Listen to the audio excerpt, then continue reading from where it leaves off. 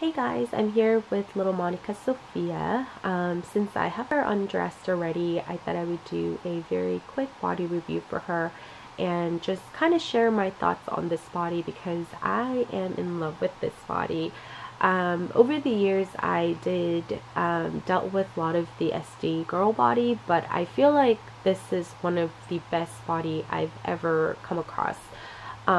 She is really finely built. She just looks very delicate because how she was sculpted in certain parts of her body, and she's just very sturdy. I mean, I guess she is a brand new doll. She's relatively brand new, and she's pretty tightly strong to begin with, and I know that probably has a lot to do with it, of how sturdy she is, but it's just, I just have no complaints of her body whatsoever. So I thought I would just kind of point out why I feel like, you know, she looks more delicate and whatnot. So she does have pretty standard head with a hook that's joining the body and the head together. And her head cap just comes right out, and it does have the magnets on top and bottom with the company logo in the middle, and it just shuts. It's really easy to deal with her head cap, and yeah, the magnets are very strong, and I don't have any problem whatsoever of them just coming off or anything. And her, I guess her head movement isn't really like all that great, I must say, because I know there's a lot more dolls that could do more with their heads. However, that's pretty much the movement that she has with her head. But however, she does have this like a joint that goes all the way across right below her bust, and because of that, if I want her to look down, and if I want to make her even look down even further, I can just kind of make her slouch, and you know, that kind of solves that problem. So I have no problem of her head actually doesn't have that much of a mobility. I think it's fine. And her shoulder joint just is a little ball joint there, which is pretty standard, but her shoulder could actually hold a lot better than a lot of the other dolls. So she can pretty much do that, and she doesn't have any kips or anything like that, and she just holds it perfectly, and she can put up and down, but in betweens too, she doesn't, I mean, it doesn't have any locking mechanism or anything like that, but she can just hold it really nicely. So that's really a good thing about, I don't know, I just find that really fascinating for some reason.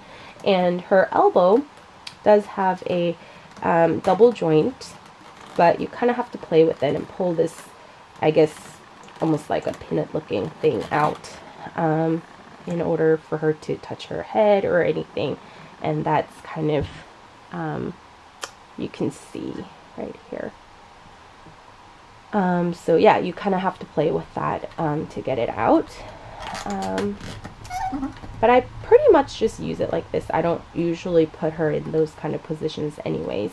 But it does have that if you want. And then you can kind of, I don't know if you can, let me see if I can zoom in a little bit to her collarbones here. You can kind of see the bone structure, and from the neck to, it's a little bit, you know, can you guys see?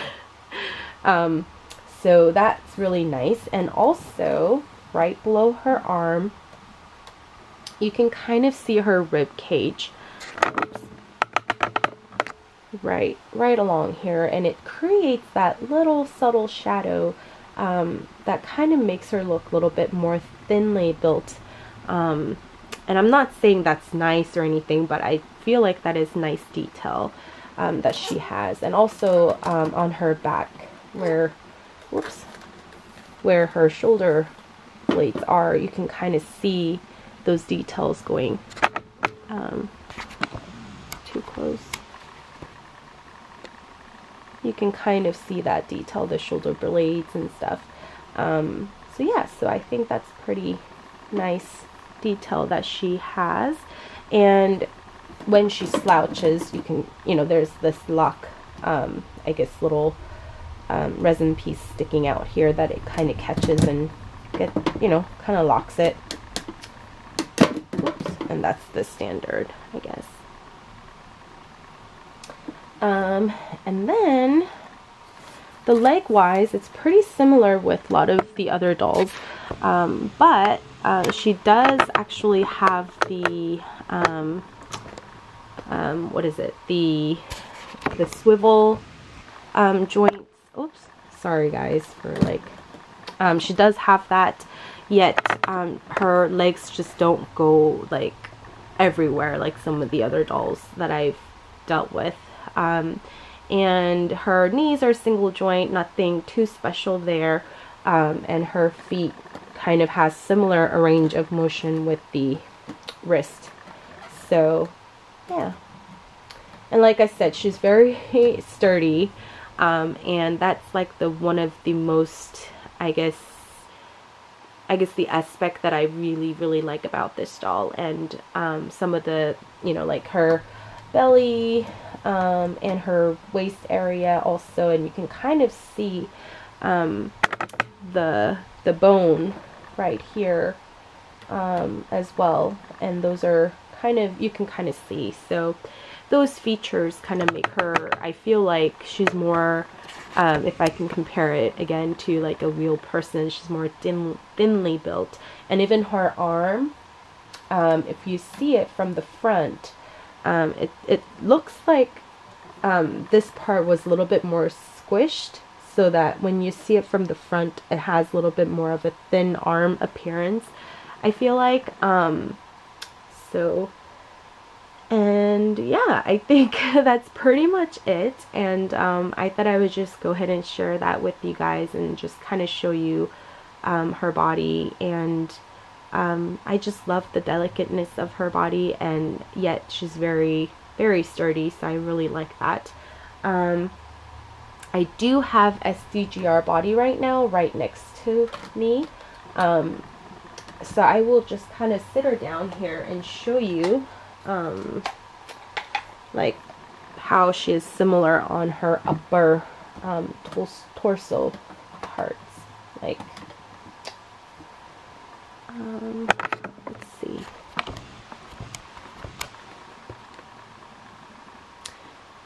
Like the collarbone here is pretty similar. She does have a little extra little thing on her shoulder, but like she doesn't hold that position too well.